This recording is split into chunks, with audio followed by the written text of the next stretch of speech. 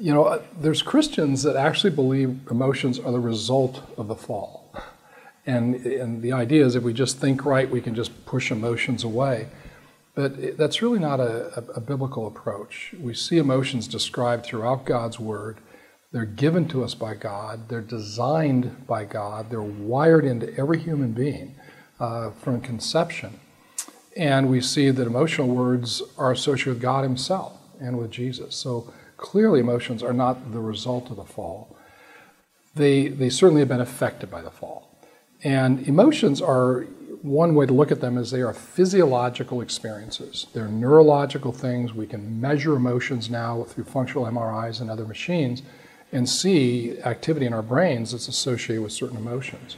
They have a physiological effect on our body. Our muscles can tighten up, adrenaline can flood our system, our heart can start beating faster, we can start breathing faster. So there's physiological implications to emotions.